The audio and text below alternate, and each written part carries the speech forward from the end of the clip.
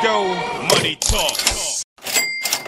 Hey everyone, and welcome to the channel. So today I want to take a look at some cryptocurrencies, and I really wanted to make this video just because of all the things that have happened recently with crypto. We can talk about the Sam Bankman-Fried situation or a couple of the companies that have gone under in the last year or so. So that's really what prompted this video. So before we go ahead and get into it, please don't forget to like the video and subscribe to the channel. Thank you so much. It really does help out. So let's get right into this. And I think that this is a very powerful title here for this article from Seeking Alpha from just a couple weeks ago in mid-December of 2022, and it says almost 40% of cryptos listed on CoinGecko in 2021 are now dead coins. So this is an extreme warning about investing in crap, essentially investing in quote-unquote dead coins. So let's take a look. So there were more than 8,000 cryptocurrencies listed on pricing site CoinGecko during the 2021 bull market, and over 3,300 of them, or nearly 40%, have been deactivated and delisted amid one of the worst downturns the industry has ever seen. That's 2.5 times higher than the amount of tokens listed in 2020. It seems like there were a lot of people out there looking to take advantage of other people in this bull market, and a lot of them won. A lot of them got away with a lot of money and stole from good, honest, hardworking people, thinking that they had a chance to improve their life with investment in a coin. So that's 2.5 times higher than the amount of tokens listed in 2020 that ended up failing, or dead coins, and 3.5 times higher than the year-to-date figure. So many projects, tokens, coins with little to no value or any immediate or discernible purpose were launched by various anonymous developers. So this is the key word here in this line, anonymous. Let's create a coin, and you're going to back it and say to the world it's going to solve one of the biggest problems in the world, and you're going to promote your coin and throw it out there. Why do these people have to be anonymous? I know that's the big thing with cryptocurrency, is that anonymous factor, but if you're creating a coin and you're trying to sell it and get investment for that coin, shouldn't you be accountable for that? You know, if you're trying to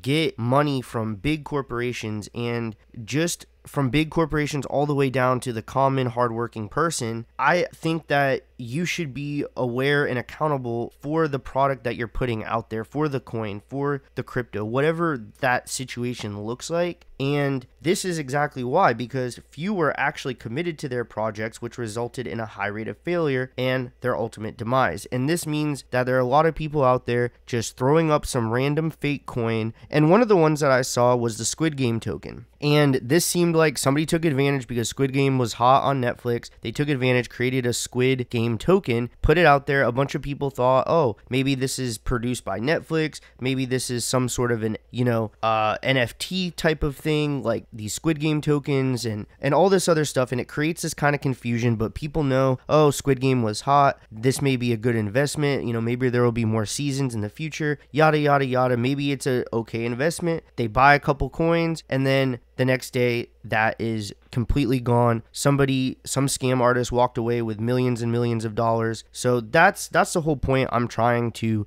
make here, is there's no accountability for these scammers trying to get money from people. Now, on the flip side of that, if you're thinking about a coin that is not established, that is a trend, that has an anonymous creator, you have to take some accountability for yourself as well, and do more research, do your due diligence, and not invest in crap. Now, there are a lot of situations that look promising, and a lot of very rich, powerful corporations have been fooled, so it is still possible, but I'm just saying there has to be accountability on both sides, and there are a lot of people out there trying to scam and get money. So let's continue on here. The global crypto market stood at only 866 billion at peaking, around 3 trillion in November of 2021. So obviously a lot of money was pouring into crypto. The sharp decline in the value of cryptos in a short period of time doesn't necessarily reflect any fundamental or structural change to the blockchain ecosystem took effect, just as the stock market's performance doesn't always reflect the health of the economy. Bitcoin, which is seen as a key gauge for the cryptoverse and broader risk tolerance, changed hands at $18.8 thousand as of Wednesday afternoon. And again, this was a couple weeks ago from when I'm making this video, from when this article was written. and this was down substantially from its November 2021 all-time high of almost $69,000, and that's more than a 70% peak drop, and many other tokens mirrored this volatile path. Based on CoinGecko's methodology, cryptos may be taken off the site due to a shortage in trading activity within the last 2 months. So again, if the coin is dead, there's limited trading going on with it, then it may be a scam. They're getting rid of it. And again, if it is a scam, it might be deactivated if they can prove that. But again, sometimes it is hard to do that.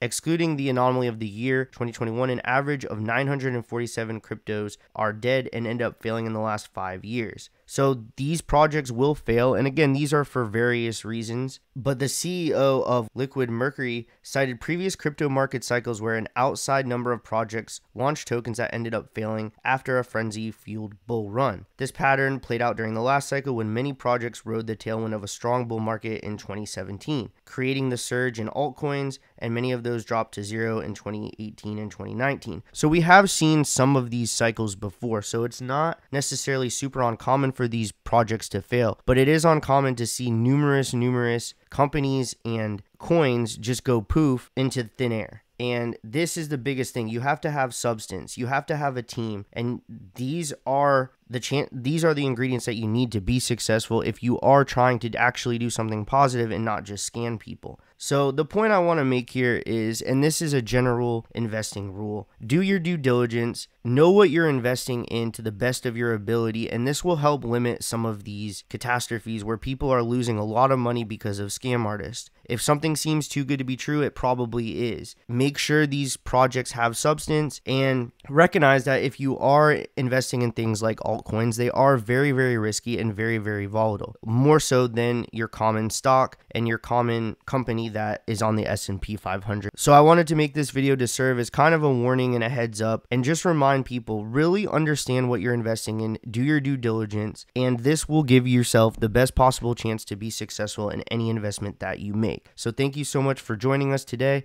Don't forget to like and subscribe, and we will see you in the next video. Here comes the money. Here we go. Money talk.